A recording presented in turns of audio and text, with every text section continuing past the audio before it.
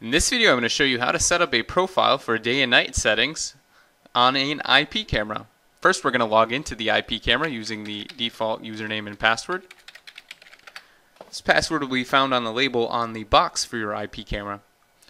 Here we can see there is a setting tab. This is where we can set up our day and night profile. So we'll click the setting tab. Now before we actually set up a profile, it's extremely important that we set up the date and time settings so they are accurate. Otherwise your day and night profile will be useless. So first we're going to go under System, into General. Here we can see there's a General tab and then a Date and Time tab. For this video I've already set up the time settings, but I've selected the time zone to be the Eastern Standard Time Zone. You can either sync PC or you can set up your NTP server. In order for your camera to keep its time, we recommend setting up the NTP server settings or enabling them by default. They are already set up with the correct server, port, and interval, and you can also modify the interval if you so choose. However, for daylight savings time, you will want to select week, and this is for the North American daylight savings time. The start time is March, the second week, Sunday, the second hour, and then November, first week, Sunday, again, 2 a.m. Then you're of course going to want to save these settings. It'll ask you if you want to enable NTP and automatically synchronize. You're going to want to click OK to enable that and save it. And again, I already had mine synced up to the current date on my PC and the current time on the Eastern Coast. So in order to set up a profile, I'm going to go back under Camera, Conditions.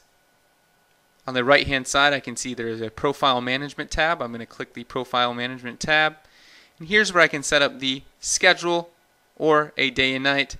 And for this particular example, I'm going to set up a schedule.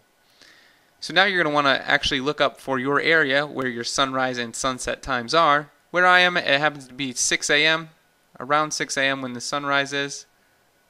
And this doesn't have to be perfect. And then for sunset, it's sometime around 7:30 p.m. So that's going to be around 19:30 here. I'm going to click Save. So this shows how much nighttime profile I have and how much daytime profile I have. Now I'm going to click Save to save my schedule. Now to set up my profiles, I'm going to go to Conditions.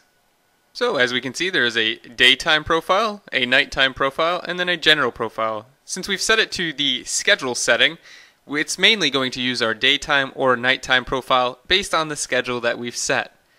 So here we can see in the daytime profile we can modify the brightness, contrast, saturation, sharpness, gamma. We could have it mirror itself. We could flip the image. Inside of exposure here we can select an outdoor, a 50 Hz or 60 Hz setting for anti-flicker. For the mode we could even come into the shutter priority and change the shutter speed. We could go to manual and it gives us even more options for the shutter speed. And then we can set the gain. However, I'm going to set it back to auto. Here we can see there's a 3D noise reduction. This is a feature set on all of or most of our IP cameras, and you're going to want to leave that on, and then you can select the grade to which you'd like it to reduce the noise. And this is primarily a good setting for nighttime, as in during daytime you're not going to get too much noise happening because there's no IR lights happening. In the backlight setting, we can change it to Backlight Compensation, Headlight Compensation, or the WDR setting, which is Wide Dynamic Range.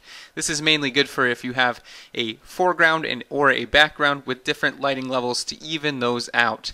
And these settings will help you alleviate some of those inconsistencies that you'll get in your video. The WB stands for White-Black setting. Here we can set it to a natural setting, street lamp, outdoor, manual, or regional custom settings. And again, this is the color settings or white-black settings for your camera. Again, I'm going to leave this as auto. Here in day-night setting, I can set it to a black and white, or I can set it to color, or I can set it to auto. Now auto is actually going to rely on the camera's image sensor or light sensor on the front of the camera based on how much light is actually coming into that sensor to choose whether or not to be in black and white mode or color mode. And then I can set the sensitivity to high or low, and then also set the delay. So if I want it to not switch so fast, I would increase my delay. If I wanted to switch right away, I would decrease my delay. And then again, sensitivity is how much light actually needs to come into the light sensor before it will switch modes. The Illuminator setting actually refers to the IR lights from your camera. So here we can either set it to auto, manual, which allows us to adjust the brightness, or we can turn them off. In this instance, I'm going to leave them set to auto.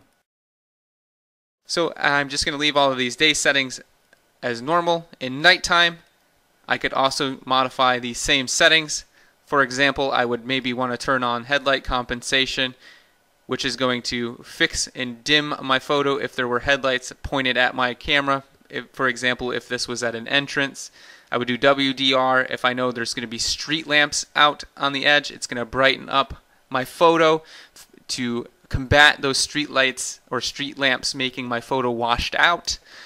And then also we could do backlight compensation, again similar to WDR, where if there's street lights or really bright lights outside that are going to try and wash out my photo, it's going to increase the brightness to compensate for that. Here in the balance, this is white balance. Again, these are going to be my color settings. Not going to really modify with those too much. And then here I can set it to a black and white.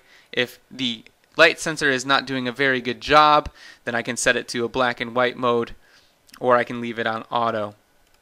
And the illuminator again is going to be your IR lights, and you're usually going to set them to auto or manual, depending on again if your camera does actually react to your light settings and gives you the desired IR lights. And then you could of course set them to manual, but and adjust the brightness, but we're going to go ahead and leave them as auto because for our particular camera it's doing a good job when that happens. And again, we can set the backlight to off because our conditions are okay, but you will want to play around with your day and night profiles if you have any issues with the image going into black and white mode, or if you need to enable some of these backlight settings to get a better picture at nighttime. Hopefully this video helps you understand some of the day and night profile settings. Thank you for watching.